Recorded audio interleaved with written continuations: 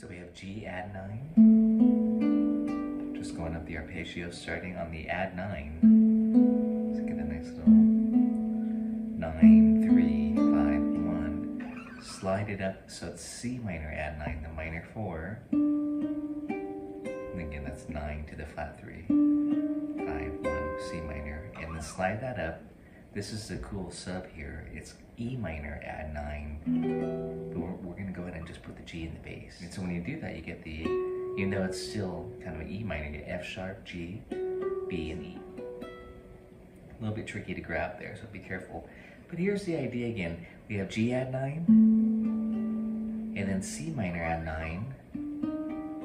Just sliding your hand up and turning it from the major to the minor add 9, and then E minor add 9. So you have this.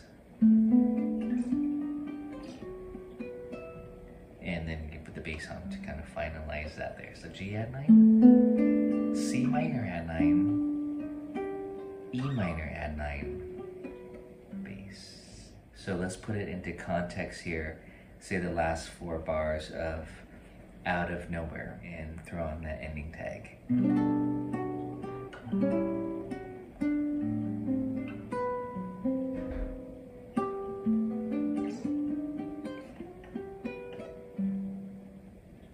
Alright, so let's try this cool ending lick out here at the end of Out of Nowhere. We have this.